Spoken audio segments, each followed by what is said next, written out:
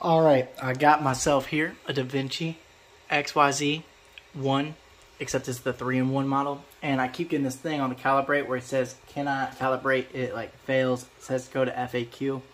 I just got myself perfect level just now. I fixed that problem. And there's like only one tutorial on YouTube telling you how to fix this, and it's in another language. So that was extremely helpful. So I'm going to show you how to do it the right way. So first thing you want to do is go into utilities here. You're going to want to press OK, and then go all the way down to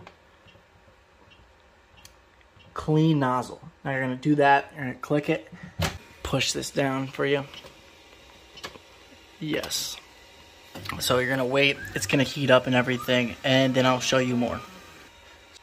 Alright, so while this thing is moving and it's getting ready to put in the clean nozzle mode, I do want to say that when you go to calibrate it, left means left, right means right, forwards means this way towards you, towards the front of the machine, and backwards means towards the back of the machine. So when it says turn the right knob backwards 5.6 times, I know that's super confusing, that means going to the back of the machine, and then one turn equals 90 degrees. So you're going to go 1, 2, 3, and etc.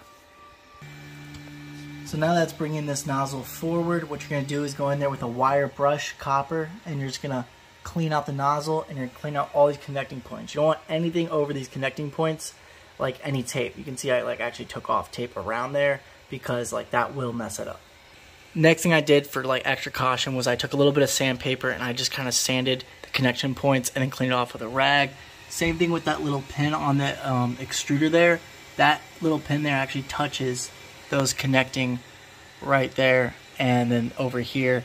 So you want to make sure you get a good connection. So after you've cleaned everything and you got rid of anything that might be having it fail, definitely clean that nozzle too. And then here's the real trick.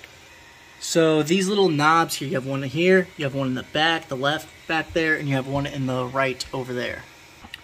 What you're going to do is that they are on springs here. What you're going to do is you're going to loosen them completely until the springs are no longer compressed and it's loose and there's a ton of play in the screw. You're going to do that to each one of them. You're going to get it completely loosened all the way, and that's going to make it perfectly level at a loose height.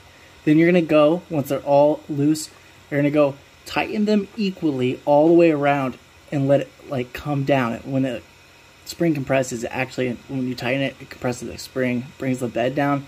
You want to bring it down somewhere in the middle. So don't go all the way tight, because you want to have enough play for when you go to calibrate it to actually be able to like level the bed to where it wants to go.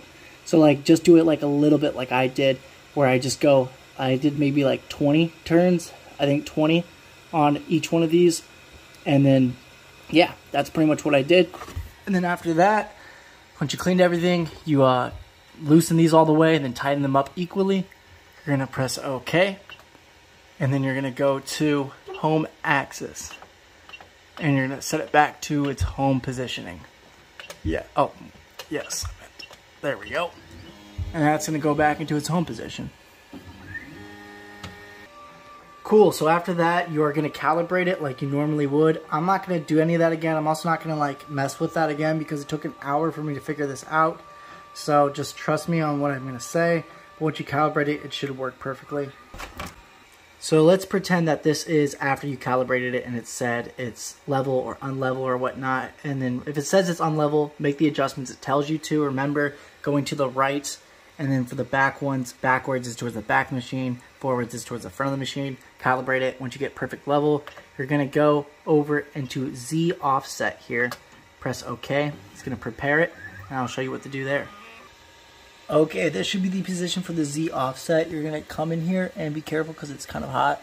I'm going to take this and push it over to the middle. And as you can see, you don't want it scratching the tape or anything like that. So you're going to take a business card, and it should be able to fit a business card right in underneath there. This one has, it's a little bit tight.